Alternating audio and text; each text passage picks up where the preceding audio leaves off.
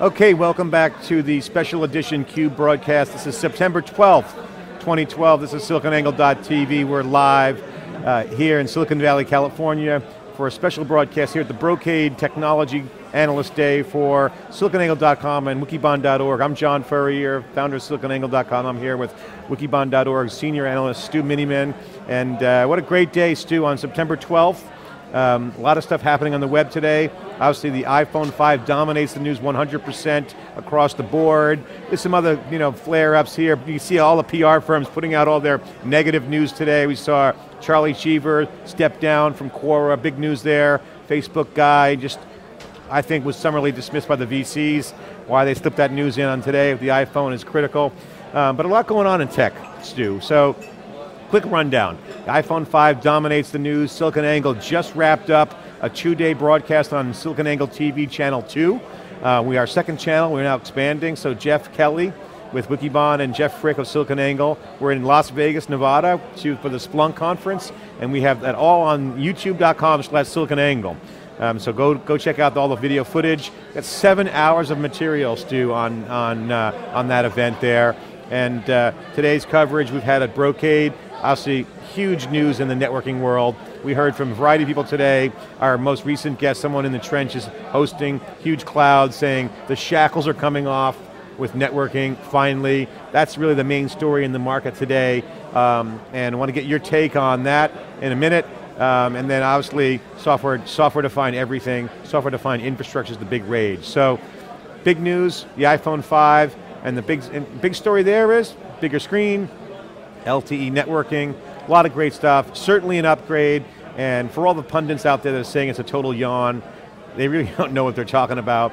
This is an across-the-board upgrade for the iPhone 5, definitely worth purchasing, and I think that's big news, so obviously great stuff there. Stu, I want to get your opinion on Brocade, Brocade Technology Day. What do you think? So John, it's interesting. It's a different Brocade than I grew up with. So when you look at this market, as we talked with Mike Klayko, some of his executive team, Brocade is known as a storage company. And 4 years ago they made the Foundry acquisition. They caught a lot of flack for it. So people said, was it the right acquisition? They've got a highly profitable market that they dominate, and the Ethernet market is much more competitive. Cisco dominated it for the last 15 years, and there's some other big players in there. Then there were the acquisitions of big guys like HP buying 3Com, IBM buying BNT, Dell buying Force 10, and is there a place in the market for Brocade? What do we learn today?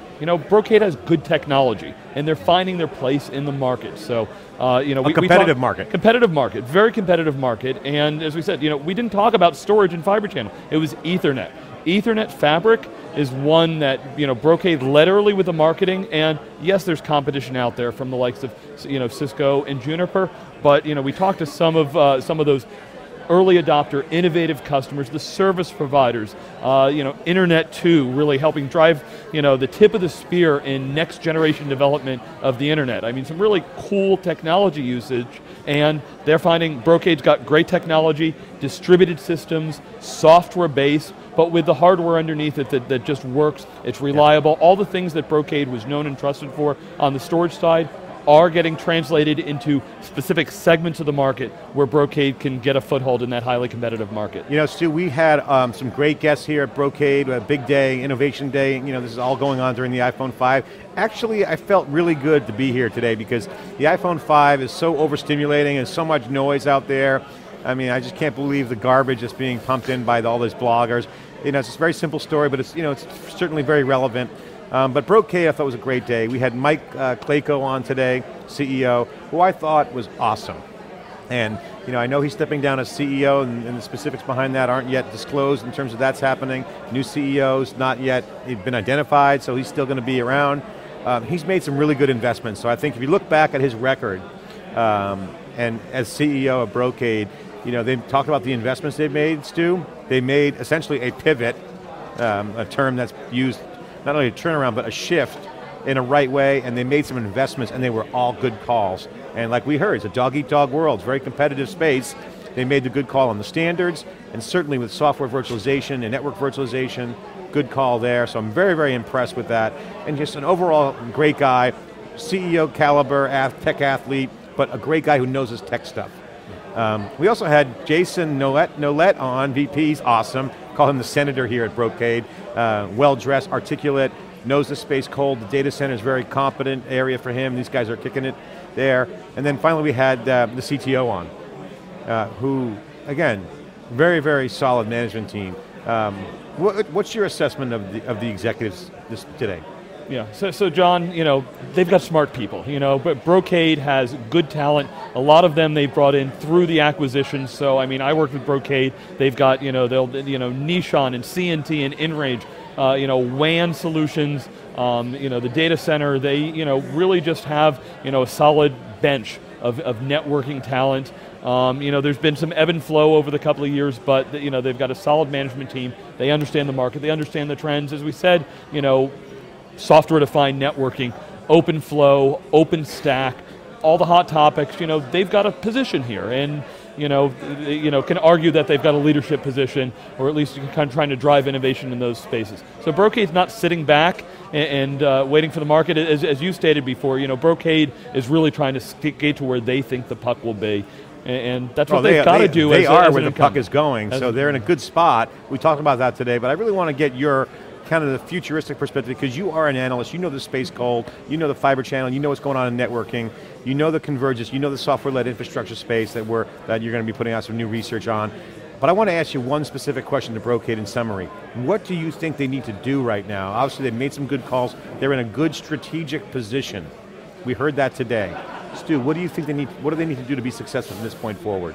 Yeah, it's a great question, John. So, Brocade, one of the challenges, I think the service providers, they think can help them go to market. Because as we said, they have some partnerships, but traditionally it was an OEM go to market. So, HP and EMC a lot of times made up 50% of the revenue that they were doing in fiber channel. And that's all well and good, but they don't have necessarily the same partnerships on the Ethernet side. So if they're going to fight against the likes of Cisco and their giant channel against Juniper, Arista, and the HPs and Dells of the world. Where are the technology partners? How are they baking themselves into solutions? And they're doing it leading with technology, and the marketing is interesting. So Brocade CMO actually wasn't at this event. He's had a whole initiative around the data centers here, and to be honest, I'm not sure that it's resonating yet. So, technology's solid. How do they position themselves to be more strategic to, the CIOs and the C-suite in the environment? And that's the biggest gap I see from Brocade. I think Wall Street really did not recognize them with a lot of stock bump today. They had heavy trading, but really just was 5 cents up on the news today, but on heavy volume. So to me, heavy volume means there's going to be an inflection point in the stock. That's just my kind of technical analysis of the charts as I looked at them quickly today. So I'm expecting either an up or down movement in the stock based on the heavy trading. Personally, I think Wall Street has no clue of what's going on in this area. I think this is going to be one of those things where a bunch of people are going to get it right and some are going to get it wrong. It's pretty much a coin flip. Yep. Facebook was the same thing with Facebook, and it's an emerging area, not a lot of data out there. So John, interesting point. There are a bunch of the financial analysts here, and I talked to a couple of them, and one of the things, there was good announcements today. To be honest, there were no surprises. Everything that they announced today were ones that they had been talking about for the last 2 years. So they're meeting what they said, they're delivering it, and some of the financial guys said, actually they're 6 months late on when they said they were going to do it, and when it comes to upgrade cycles and deliveries of product, that's what the Wall Street guys are looking at. Here's my problem with Wall Street, okay? This is to everyone on Wall Street right now. This is my problem with you. You don't know what you're talking about. You will penalize Brocade for being late on something you know nothing about. So they missed their milestone, but they're well ahead of the market, they're in a good spot. So my big problem with Wall Street is that they make all these decisions on, quote, track record, and they try to police these companies that are developing emerging technologies. In a mature market, okay, I get that. Growth on their fiber channel's up, so okay, you really, they're good there. But Wall Street always gets it wrong in emerging markets. And the best analysts on Wall Street, the ones that really know their stuff, the ones that do get it, make the right calls based upon where the trend data is going. Yeah. So that's my only complaint on Wall Street. And I think, John, ultimately, on the technology, I absolutely agree with you, but remember, we're talking about the Ethernet market here. Ethernet is a relatively stable market. SDN is not taking over the market anytime soon. If we're talking about Ethernet ports, year over year, Brocade's flat. So, they're using their technology to help gain businesses and gain relationships. So, Ethernet is Ethernet. Stu, I'm from the East Coast, you live in the East Coast, you're just trying to align with Wall Street. Oh, my point exactly. Great news today. So, in case you missed it, Brocade announced the Fabric, and then there's some other smaller news like the iPhone 5 out there. So the top story today is Brocade Software Fabric on SiliconANGLE. And oh, by the way, Stu, did you hear Apple announced the iPhone 5? An iPhone? Yeah. So new iPhone. How many are you ordering? I'm definitely going to upgrade. No problem with that. Great story today here at Brocade. Great story with Apple. I think what Apple's showing is the new future.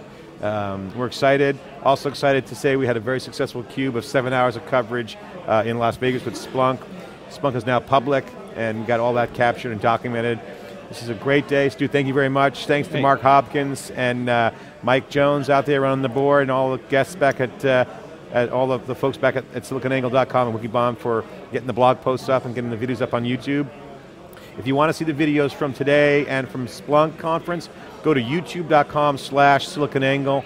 All the videos are up there. So, yeah, John, we just want to say once again, thanks to our hosts here at Brocade. Appreciate all the support from the comms team for bringing us in here, showing innovation to bring the CUBE in to really bring the real story of their customers to the community. And we've got a lot of shows coming up here through the rest of the fall. Oracle Open World's right around the corner. Lots of big data with Hadoop Strata Conference, IBM IOD, and lots of places where the CUBE's going to help bring information about all the new innovation and trends. Stu, couldn't have said it better myself. The CUBE is expanding. Look for more CUBEs out there from SiliconANGLE.tv. Also, stay tuned because you're going to start to see SiliconANGLE.tv 24/7. We're getting that going, getting the bumps out of the system. But as of now, we're going to be continuing to go out to the events. This is SiliconANGLE.tv's theCUBE, our flagship program. We go out to the events, extract the signal from the noise. This is John Furrier with Stu Miniman. We'll see you in the next CUBE. Take care.